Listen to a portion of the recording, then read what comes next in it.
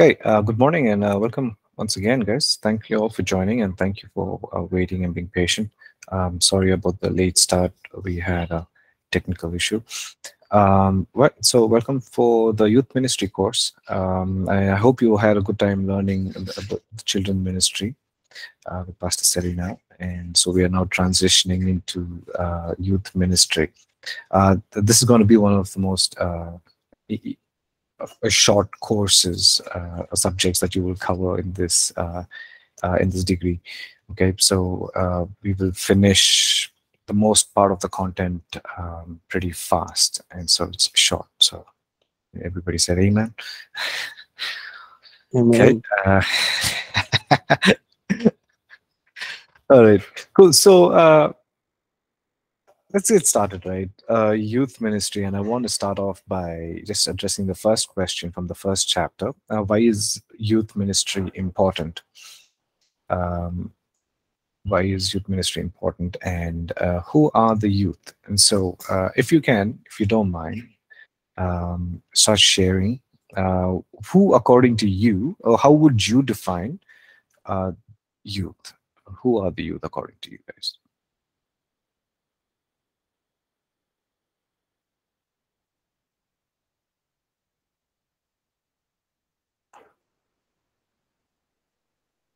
You can feel free to unmute and speak. Yes. Oh, so the youth could be let me see, depending on where you are. Sometimes they're referred to as young adults, and then Mhm. sometimes they refer to youth, mostly from the ages of 17 all the way Right. to 33. 33, Right. they're about 30, 33. So that's kind of the age bracket of the group we call youths. Good. Good. Most of them are usually in the higher institution, universities, colleges, and young professionals. Right.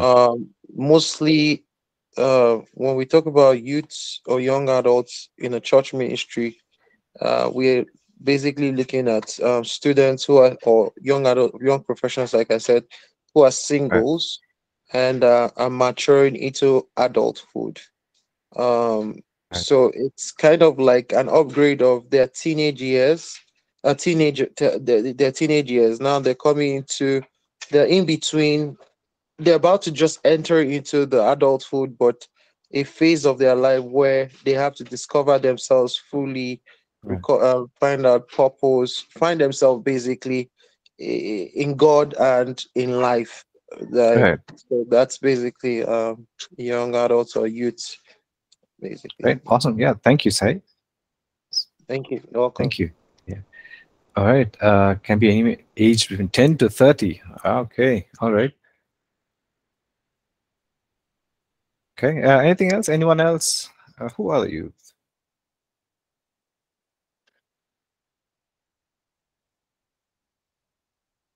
No. So we are starting this whole thing, asking this question not for the sake of asking this question, because in every area of ministry, whichever ministry that you are leading, one of the key things will be to identify your audience. And so we'll talk about that in a later chapter, but then I'm just getting you all to start thinking about uh, for us to know our audience, right? Okay, they are the future pillars. Okay, anybody else? Asha? Okay, 18 to 35. All right. Okay. In here in India, after 25, youth getting married, so they become adult. Okay. But who are they? I didn't ask when are they getting married. Okay, future leaders. All right.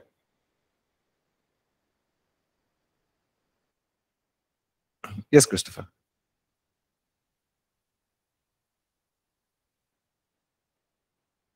Yeah, Christopher, I see you raised your hand. Go ahead, please.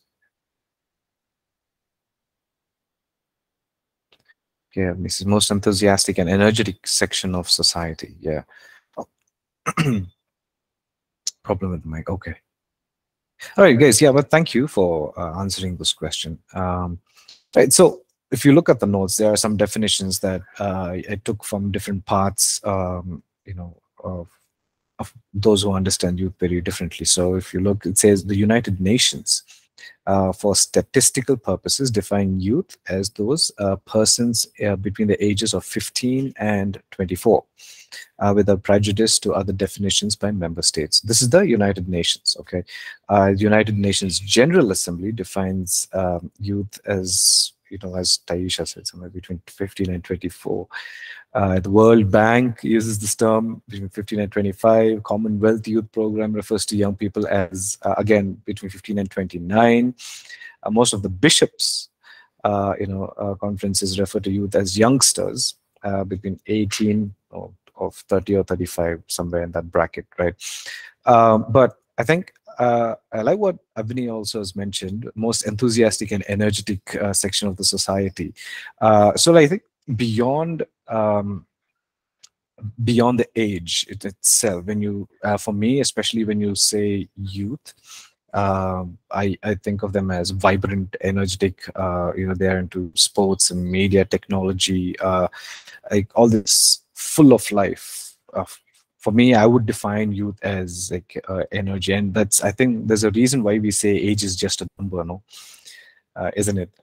Age is just a number. So it's someone who, if you look at an individual as who's so full of life and so full of energy and enthusiasm, you say like, hey, wow, that, even if that person is a little elderly, you say, okay, that he acts like a young person, right? You know what I'm saying? So, and I think it's safe enough to say that youth is not just an age, or for us to look at it as not just an age, but a state of mind and an attitude.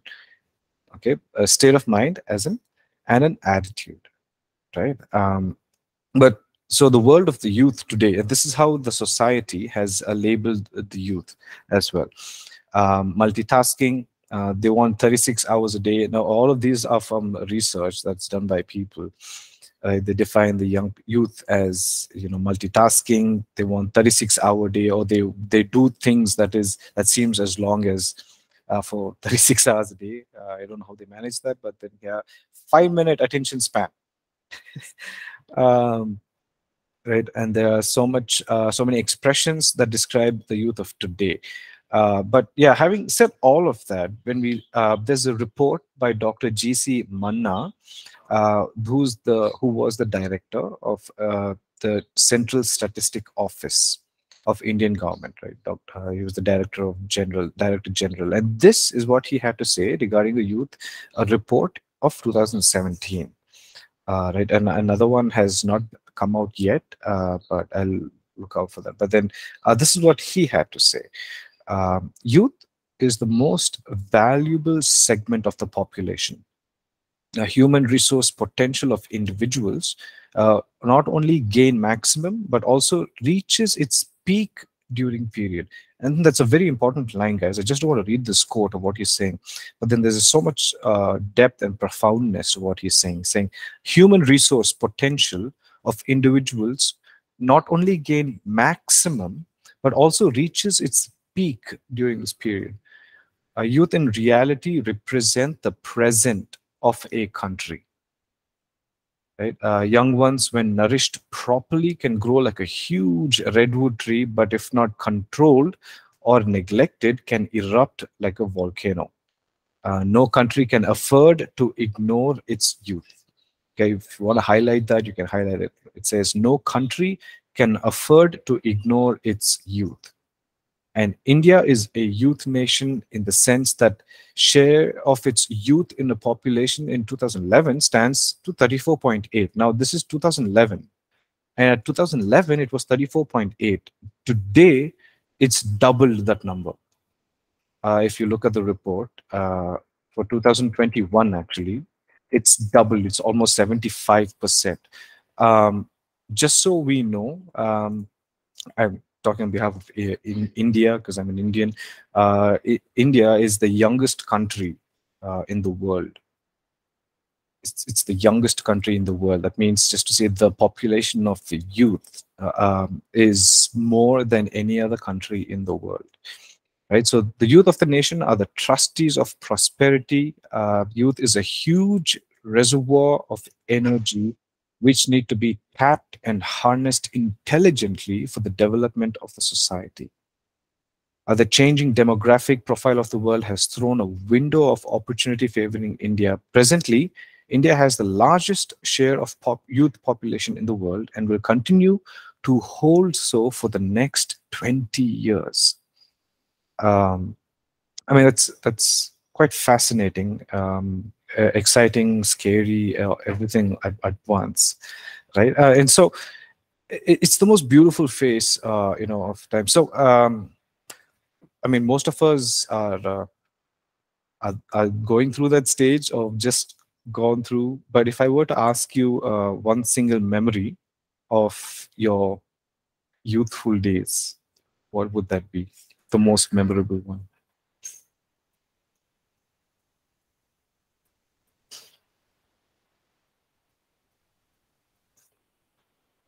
Yeah, say, go ahead. My most memorable days as a youth, according to our definition of who a youth was a time when I was playing volleyball, um, in the where I was living, basically just with our neighbors over the fence. It was just a very memorable event that I still hold in my mind till today. Yeah. It's awesome. Yeah, thanks for sharing that. Anybody else, guys? I just want you all to share, like, just dig a little deeper. Well, some of us don't have to dig deeper. Night outs. Pratik, you can't do night outs today? Now? What is stopping you from having night outs now?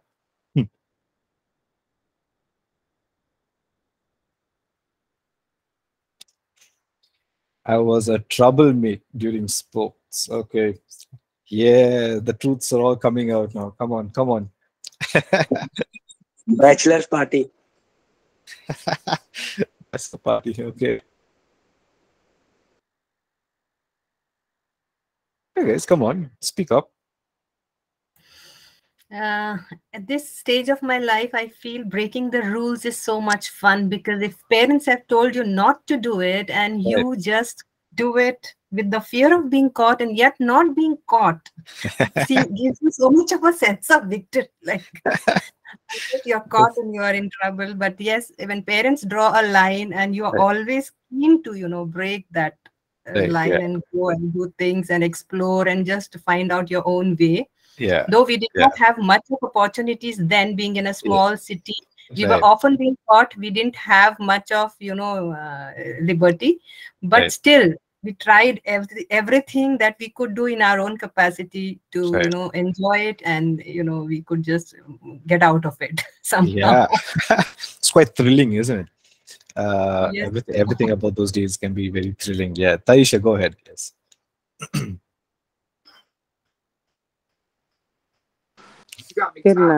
Good morning, Pastor and everyone.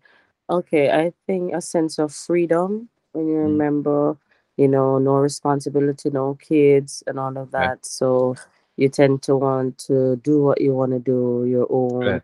Just seem Right. like the endless Right. opportunity. Yeah. While it's different with responsibilities, Right. you have a real check when you're older, but you just seem Yeah. like you have a freedom Yeah. to do all that you can do and endless possibilities when you're Yeah. younger.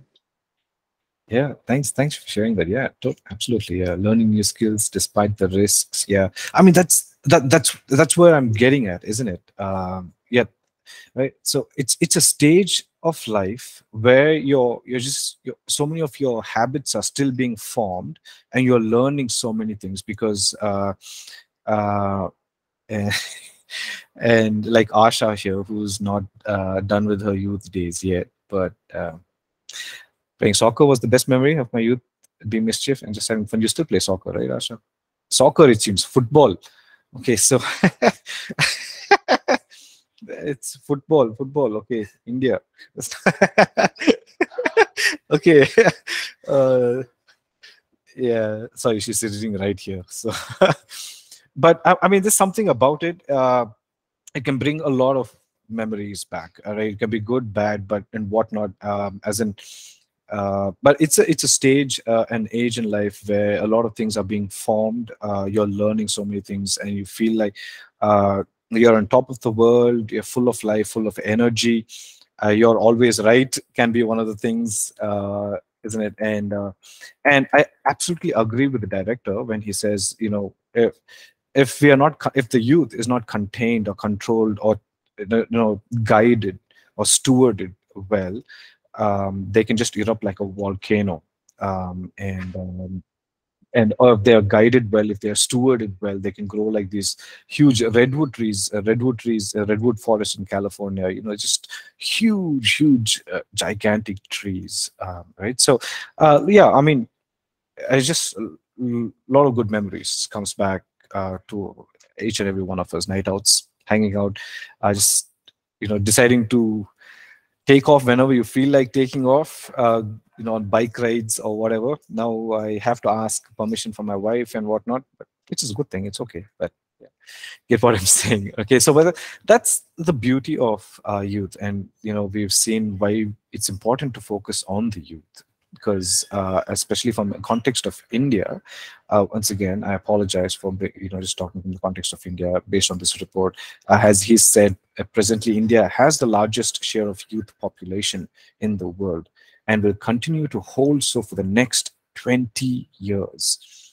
I mean, that should excite the Church of India and the Church of the world as well, all over, is to just find pockets, find ways to equip our young people, to get hold of them and to see how we can get hold of them.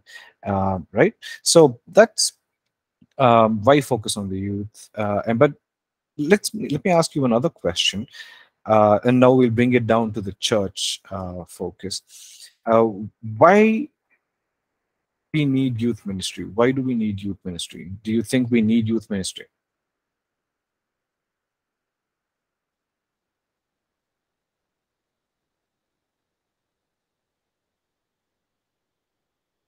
Yes, sir. So, with my personal experience, since I've joined APC and I've, experienced that personally, that, uh, being at this age, when I see them work, how to how to channelize them is a skill. And I think APC is buzzing with that. APC all over, you see that there is so much of youth, and they are so much engaged in serving the Lord, and that itself is a best way to keep them out from all the other things that can be misusing their energy. So their enthusiasm, their love for Lord, their service, it itself helps them to keep themselves focused and be more fruitful in their way and walk, and be do the best what they can do for the kingdom of God. And that is what I'm learning from them personally. Right. I'm learning from them. I'm really being encouraged looking at them, the way they work, the energy they put in. Yeah, sometimes it's toll taking on us because we are on a different level of physical energy, different level of mental energy.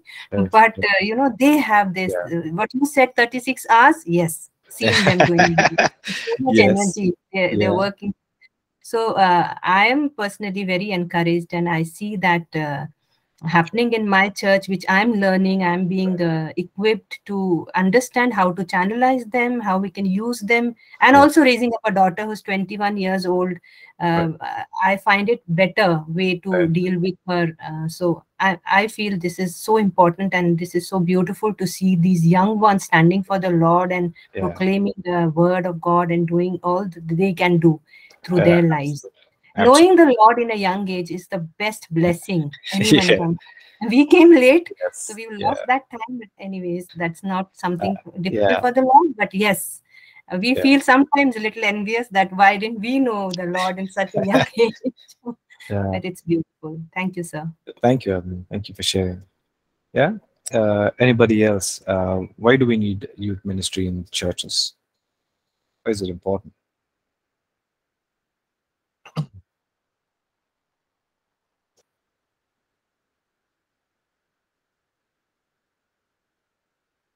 on, guys. Talk to me.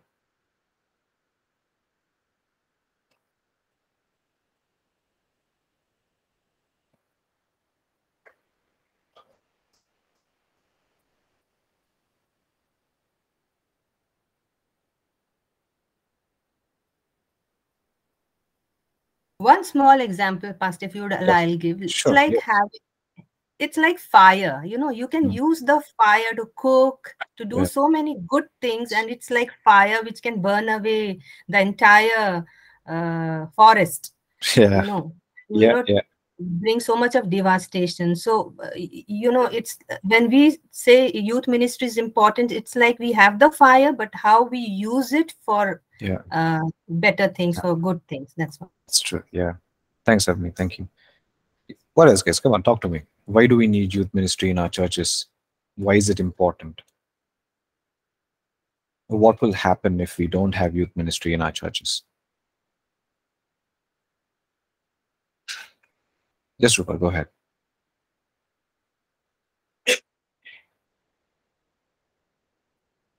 Go ahead, Rupal.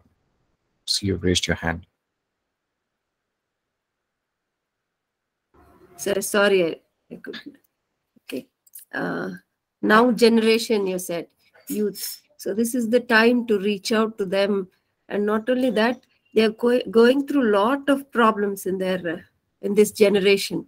We are creating a place where they can open, and we can just sow into their lives, share with their problems, and so many people, children, young people, when I minister to them, they cannot share it with their parents. They go through a lot of depression. Even while ministering in the church, they have other side of their lives where they're going through a lot of tensions and peer pressure and so many things. So we can help them there and connect them with the Lord to strengthen them and nurture them there. Yeah. Thank you, sir. Thank you, Rupal. Thank you. Yeah. All right. See some. To make them understand the trap of the enemy against them. Yeah. Second generation leadership. Yeah. Yeah. Yeah. But thank you for sharing. Okay. Let's see. Combs says to reach out to them in their level, in their way of understanding their experiences. They are the future leaders, and also when we reach out to them, we can stir their passion towards the right thing. Yeah, absolutely. We youth may astray slowly from following the truths and slide away slowly due to the pleasures of the world and also the entertainment of this world. One reason is that we can get back on track of following Christ and also help us realize that we should not despise our young age. Let no one despise your youth, and be an example to believers in word and conduct and love and faith. Yeah, thanks, Asha. Thank you for sharing. Yeah, I just want to simply say this. Why is it important? Because I think I've said this many times with you all in the previous classes, is I was born into a Christian family, but just because I was born into a Christian family, I was not a Christian. But it was, I gave my life in a youth camp, and I heard the God's calls for ministry in a youth camp in November of 2004. And so if a church did not think that youth ministry is necessary, I would not have gone for the youth camp. And if a church did not have a youth ministry or a youth camp, I would not have gone. Sure, I might have encountered the Lord somewhere differently, in His grace and in His mercy. But then for me to say that He encountered me, I met the Lord in a youth camp, is something so very special to me and dear to my heart, right? Why we need youth ministry, and I mean, just look at from the Bible perspective, from say the Hebrews, the Jews, from the time from as a children from the age of 4 to 5, they send them to a synagogue, and they're like what we call it as LKG, UKG. They have Beth Sefer. But it simply means they go to the synagogue and their rabbi starts to teach them at that young age. And by the age of 8 or 10, they would have memorized the entire Torah. That's the Old Testament.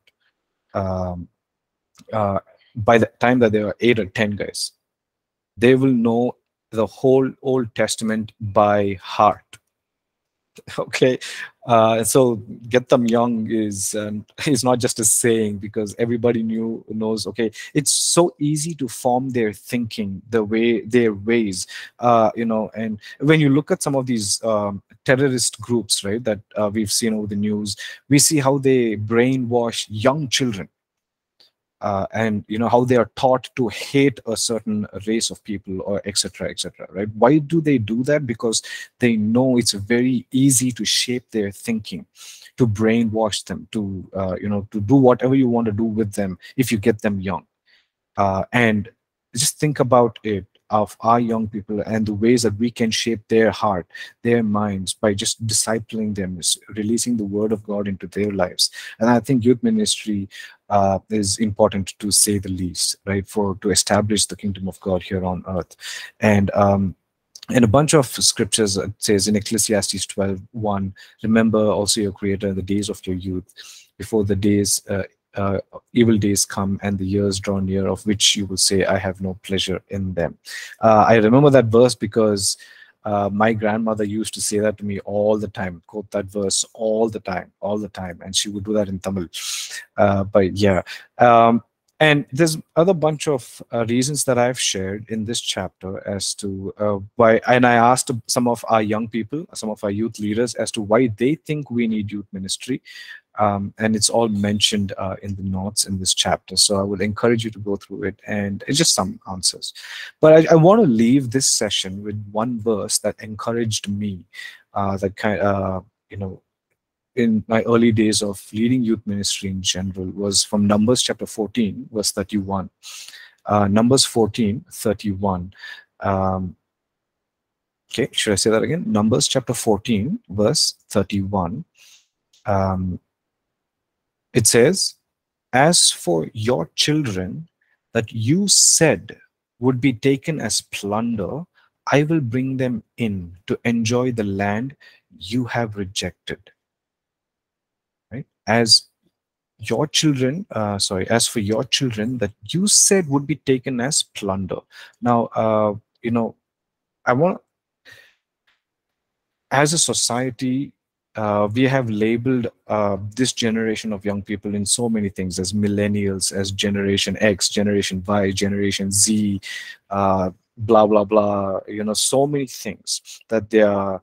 That they work for 36 hours and short attention span. They're always on their phones and this and that. We've labeled them with so many labels, young people of this day and age.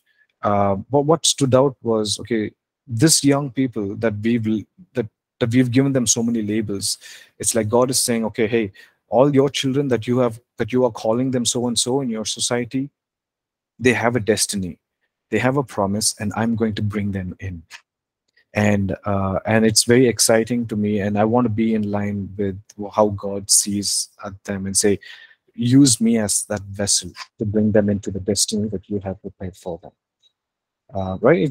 That's beautiful, isn't it? So, okay. Right. So I will stop with this session, and we'll meet again on Wednesday and continue from there on. Okay. Well, thank you all for joining in. And I've shared your final assignment in the stream as well. This is for those online. So yeah, any questions, feel free to ask. It's fairly simple. Okay. Thank you all for joining again. Good to see you all the familiar faces after a while. You guys take care. I'll see you all around. Okay. Bye. Thank you, sir. Thank you. We love you. We love you, Pastor. Love you too, Charles.